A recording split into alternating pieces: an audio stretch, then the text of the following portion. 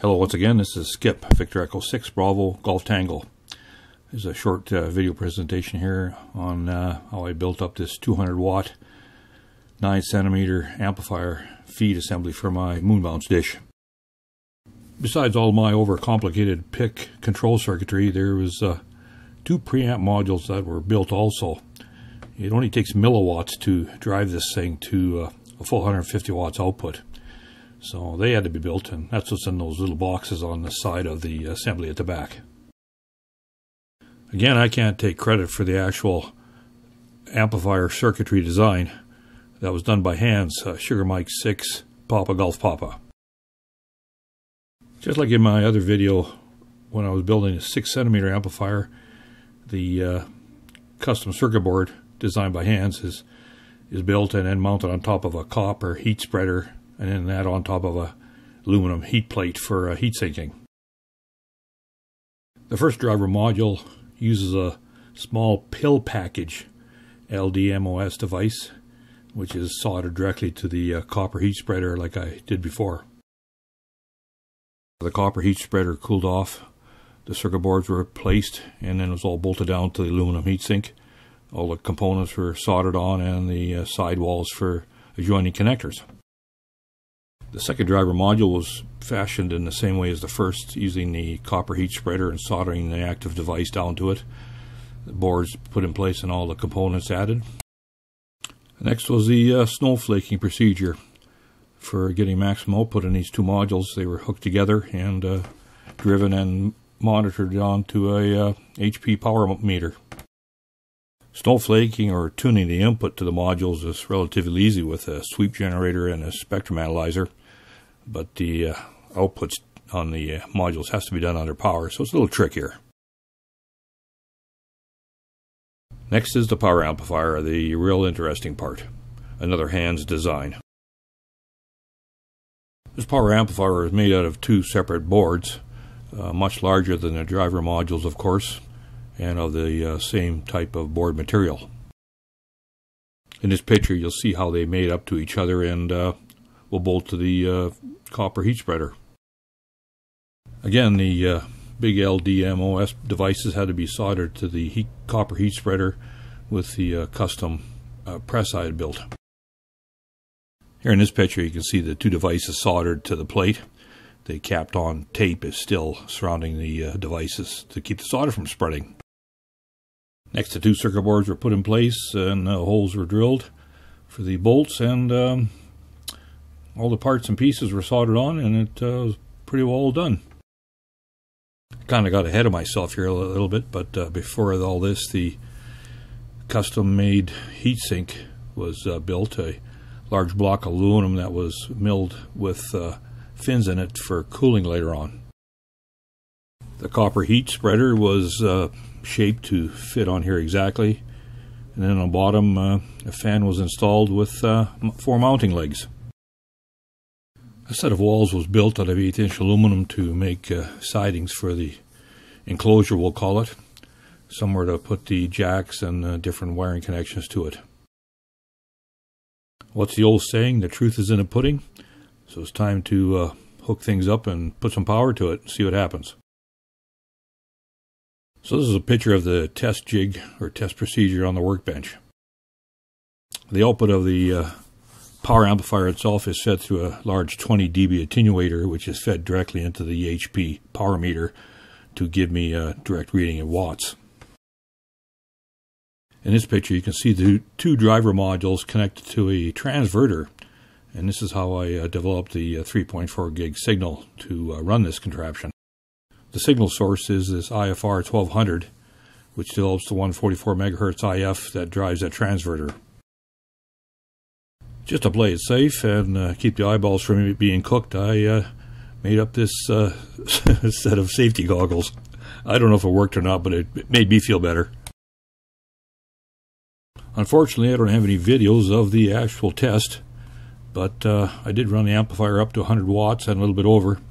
I was kind of restricted by the power supply. The 32 volt power supply I had wasn't heavy enough in current to supply enough juice for the amplifier, but I was able to prove that everything works. So with the amplifier tested and proven, it was time to go back out in the shop and do some metal work and burn my fingers. I like the VE4MA type of feed design, so I found a piece of copper pipe and proceeded in drilling holes for the adjusting bolts for the circular polarization. Using a rotary table and then the tap inside of the chuck of the mill itself definitely makes the holes square with the world and threading for the bolts true. I did learn some tricks when I built the 6cm IMU feed earlier. The outer pipe and cone of the launcher itself has to be perfectly concentric or true to the waveguide pipe itself, or your pattern will be way out of whack. So I learned to build these two rings up to hold everything in place while it was being soldered. So with the hose clamp holding a copper sheet nicely snug around the two aluminum rings, I proceeded in soldering it up. Then with a sandpaper flapper wheel and a die grinder, I just merely cleaned up the solder so it looked good and got the excess solder taken off on the inside also. So all the parts and pieces made for the feed, it was on to the next step, the tuning of it all. And yes, that was a lot of fun. I'm not going to go into too much detail on the tuning of this feed because I've covered it in other videos, and in fact there's even a dedicated video on the tuning procedure of a VE4MA feed like this one. The circular polarization adjustment is done the same way also, and it tuned not too bad. I had a bit of grief with some of it, but all in all it worked out quite well. Okay, we're almost done. We're getting to the home stretch of having this thing finally built. I needed some kind of circuit to control the 32 volt high current power going to the main amplifier and the two driver modules. So this is what I come up with. There's 3 FET switches for the power, 2 little circuit boards that will be measuring the main power amplifier current going to each of those active devices, and then a set of fuses for protecting various circuits. This is the little circuit module as it's getting wired into the rest of the circuitry, into the fuses, and how it all leads up to a DB25 connector, which will plug into the back of the enclosure that the PIC circuit sits in. The PIC circuit is just like all the other feeds I've built. It monitors the amplifier current draw, it controls the fan, it monitors the temperature, the voltages, and sends a lot of the data back into the ham shack so I can see it all on the Visual Basic screen. The feed waveguide itself is mounted on a special bracket and bolted to the aluminum plate. You can see here where the isolation relay is and the receive preamp. And it's connected to the power amplifier with a fairly large piece of flexible semi-rigid hardline. The 2 driver modules were mounted on a bracket that's built on top of the fuse holder assembly and joined together. Then the small piece of semi-rigid goes over to the amplifier. Just behind the power amplifier itself is where the enclosure for the PIC circuitry sits, and all the connections to the outside world eventually get all put into this box at the backside for connections. Then finally the crash frame is put together and bolted onto the plate to protect all the goodies and have something to carry it by. And once again, just a little bit more testing.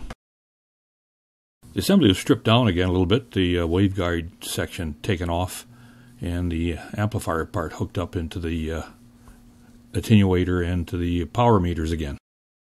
The thing I was doing now was getting the all the sensors calibrated into the Visual Basic program so that it was reading the power output almost correctly, and various things like amplifier current, temperatures, etc., etc. I do like building these Visual Basic screens to monitor the amplifiers. I tend to get a bit extreme on it though, but it's all kind of fun. These are some screenshots from the early version of it. I've changed it quite a bit since these, but it gives you an idea of what's going on. It's pretty straightforward stuff. It's neat to see it all work. It's a never-ending development because I keep coming up with new ideas every day, it seems like. Okay, I know what you're going to say. Not more testing. So this is where I drag it all outside, hook it to the actual feed waveguide horn itself, and spray some RF out. I wouldn't dare do this inside the house. It's essentially the same setup as inside when I was testing on the bench. Still using the IFR and the transverter for the 3.4 gig drive source. And I have a small laptop running the diagnostic screen. It's straightforward enough to do the testing outside. I used a big RF dummy load to check the hybrid coupler into the 2 power watt meters. Then I hooked the same hybrid coupler over to the feed waveguide from the amplifier and checked to see what the return loss is with the power output. The tuning must be pretty good because the return loss seemed okay. Finally, got the feed up to the dish, and what did I say? More testing? So this was back in the spring of 2020, where I got the feed connected to the dish for the first time, and the main goal here was to peek on the solenoids to find a main focal point of the opening of the feed horn itself.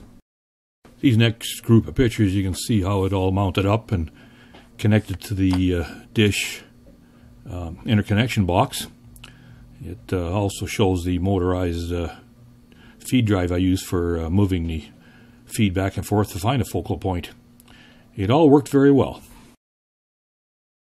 Using the closed circuit television camera, I could zoom in on the feed and watch it move in and out to find a focal point. So you're probably asking, what, there's not going to be any moon echo testing like I usually do? All these pictures were taken back in 2020, and I wasn't doing any YouTube video recording back then. Just recently, though, with the Dubis contest on the weekend, I did make some more videos of the actual moon transmitting, so stay tuned. So once again, thanks for watching, and 73's from Skip, Victor Echo 6 Bravo Golf Tango.